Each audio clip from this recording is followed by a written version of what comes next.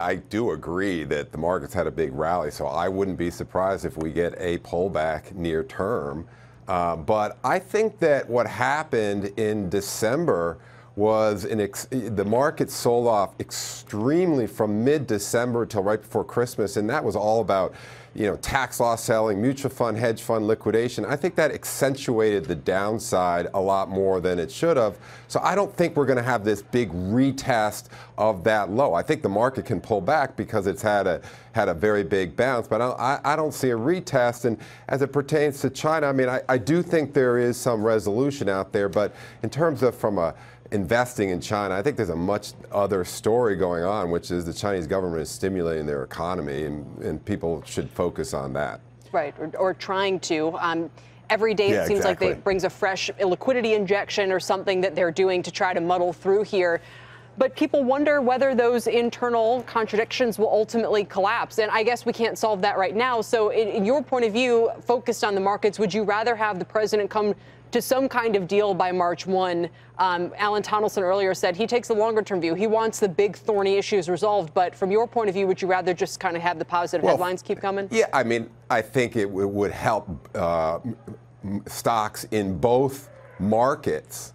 But I do think that, when you think about the playbook of investing, the old rule is, markets stop worrying when politicians start worrying.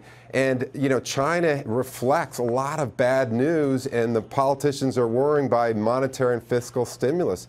That's the playbook right there of when to invest in a market. So, yeah, short term, I think that would be good for both markets. But I do think China is a particularly intriguing place to invest, given, it's starting to react better even when there's short-term bad news on the trade war.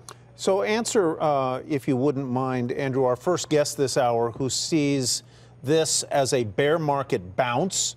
Number one. Number two, that we're in a bear market like 2000, 2001, where stocks will go down 30, 40, maybe even 50%, and that a recession is all but a certainty in 2019, 2020, and a debt crisis.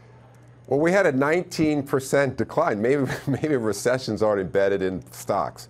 It seems to me that 2018 was more like 2011 and 2015, which is we came into those years with very strong returns, high sentiment, high economic expectations. We didn't have very good years. Multiples regressed lower. Sentiment ended the years lower, and 2012, 2016 ended up pretty good years. We have washed away too much positive sentiment. So I think this year will be a better year for equities with lower valuations.